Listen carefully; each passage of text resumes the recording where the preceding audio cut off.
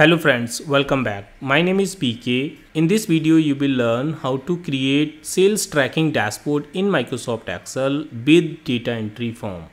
As you are seeing my screen, we have created this sales tracking dashboard with multiple slicers to filter the data like date, sales rep, product, sales channel and region. You can select any date to see the data for that particular date, or similarly you can select the sales rep, product and channel or the region, and the whole data will be filtered automatically. We are showing the total sales, discount, net sales, and this is net sale by region, wherein we are showing the number and the percentage. Here net sale by the sales channel, and this is the net sales by the sales rep. In the descending order, net sales by product, and this is net sales by date. So this is the daily trend. Okay, now I'll show you the sales sheet also. This is the sales sheet wherein we have the data. You can capture this data using the data entry form. We have protected this sheet. You can't enter the manual data here. You can just need to click on the add new record, and here just select the sales rep name, and before that if you want to change the date, you can change it. By default it will be today's date. You can change it using the calendar. So let's say I'm selecting here 10th September. Okay, and sales rep name, let's say this one, product this one, and input the unit sold. Let's say I'm saying 30. Automatically total sales will be calculated. Select the region from here. If you want to input the customer name, you can input, otherwise you can keep it blank. Sales channel, let's say retail. If you want to input the discount in the percentage, you can input, otherwise skip that. Automatically total sales will be calculated. Enter here, let's say 5, so the 5% discount will be considered. Remarks if you want, otherwise just submit that. Okay, so data has been submitted, you can see, and now here we can see the new record, this one, okay, for 10th of September, and automatically that will appear in the dashboard also. So you can just select and you can see that record which you have just entered.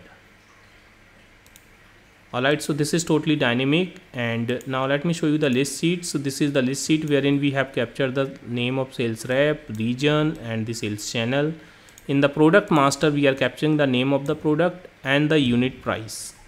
Okay, now I will show you the data entry form first, how we have created. So let me go to the developer tab and Visual Basic. This is the data entry form. We have simply designed using the combo box and the text box, and these are the command buttons. This is also the command button. Okay, we have this calendar. I have already created the videos on the calendar part, so I have just integrated this calendar with this project. And now let me show you all the coding of this. So just double click on the user form activation first. So first it is creating the drop down list and putting the default date in the text box 1. This is the text box 1, so the default date is the date, which is today. Okay, and creating the list using this procedure. First of all, we are creating the list of the sales rep in the combo box 1. This is combo box 1, and here we are creating the list from the list sheet. So on the list sheet, on the column A, we have the list of sales rep. Similarly, for the region in the combo box 3 and sales channel in the combo box 4. Okay, in the combo box 2 we have the name of the product which we are capturing from the product master. Okay, so that is how we are creating all the list. The reset form is the reset form button, this one. Okay, this one clear button, so it will reset the form. So we are making all the control, if that is a text box or the combo box, should be clear, and default date on the text box 1 will come today. For text box 3 and text box 6, we are making it should take input only in numbers. Text box 3 is this one, which is unit sold, and the discount, this one, which is text box 6. Okay, these two are the text boxes wherein we are entering the data as a number.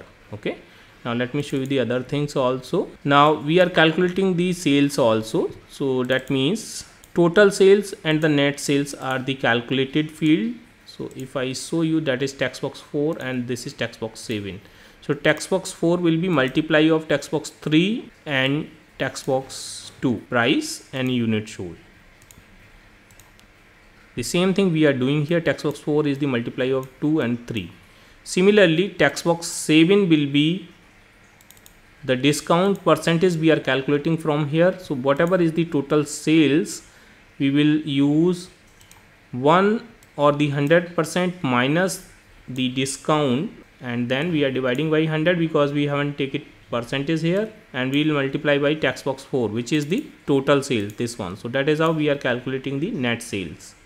Okay, once we have calculated, we are simply entering this data. First we have put some validation, like these are the mandatory fields, should not be blank. And then on the sales sheet we are entering the data. First we are unprotecting that using the 1234 password, and using the same form we are inserting the data as well as we are updating the data. So how we are updating the data, let me show you. We have here one text box, that is txt id. Okay, if we want to update the data, we are capturing the id of that record. If you see on the data, we have the id column, right? So if we want to update, we will capture the id into that txt id box. Okay, and if the id box is not blank, that means we will consider we are updating the data. If that is blank, then that means we are inserting the data. Okay, so this is what we are doing here. If this is blank, then we are inserting the data. Then the row number wherein we will insert will be this one, and we'll input the new id, which will be whatever is the maximum id plus 1. In case of the update, the row number will get using the match function of that id.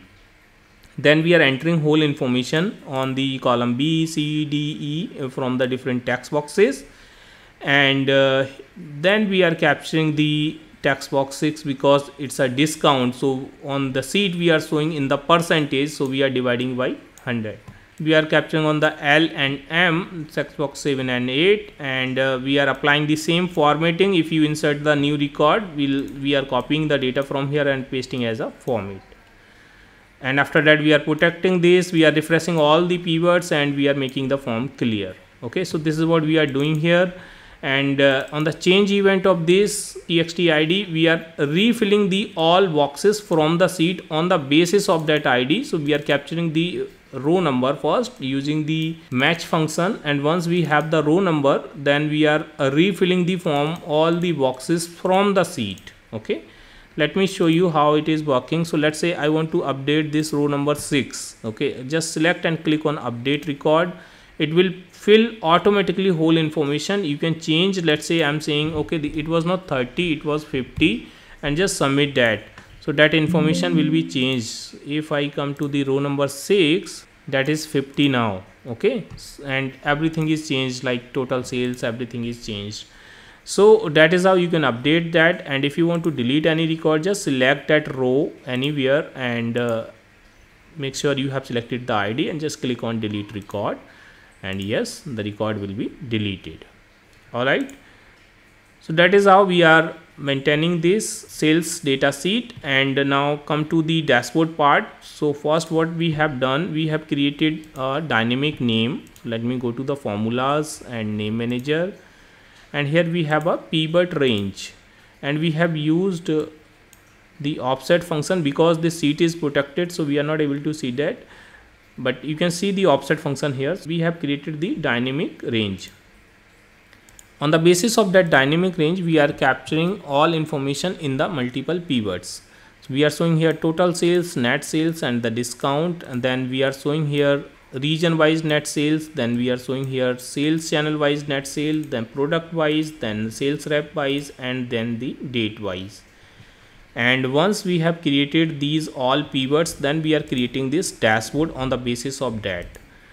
These shapes we have created using the Excel shapes. So let me add one sheet and we'll quickly show you. Let's just go to the insert and then insert a rectangle, normal rectangle. Let's say this one, and just click here. Okay, and then you can go to the save fill and you can fill this outline and save color. Just take the white color, this one. Then you can go to the insert and you can insert another shape. This time we will take this shape. Just click and just click here and just place this shape here like this. Make it smaller, and then you can make the color the same as border color. So let's say this one, and you can remove the outline from here. So take here no outline. Alright, so that is how we have created those shapes, and then we can simply insert the text box. Like here, the text box, you can insert the text box and click on the border of the text box, go to the formula bar, press equal to. On the support sheet you can click, let's say, total sales, this one, just hit the enter. So this is the total sales. Okay, as the total sales will be changed here, and automatically it will change here also. You can format this, like you can remove the borders from here, shape outline, no outline, and you can just change the font color also from here. You can just change the font name also from the home, and font size also. So you can format it as you want. You can put one more text box on the top with the name. Similarly we have done here. These are simple pie chart, donut chart, and the bar chart, again donut chart, and this is the line chart we have created using the support sheet. For example, let's say this one, just go to the insert the pie chart, and let's say I have taken this one. Once the pie chart is here, you just select and go to the pivot chart, analyze, and fill button, and say hide all, and just right click, add data labels. Select the data label, go to the format data labels, take here percentage, category name, and select the label position, outside end, and you can delete this, and then you can change the colors as you want. Similarly you can insert the line chart, bar chart after selecting the pivot. So this is connected with the pivot. If you right click and select data, you can see this is connected with the pivot. And then we have inserted the slicers using the insert and the slicer, and you can select, let's say, date, sales rep, and product, and you can insert and move to the dashboard sheet tab. Okay, so if you click, that will be changed. You can see this one is also getting changed. So friends, that is how we have created this dashboard, the multiple charts and the slicers. Friends, I hope you have enjoyed this video. If you like this video, please hit the like button, and please subscribe my channel to get the regular update of my videos. Thank you so much for the watching.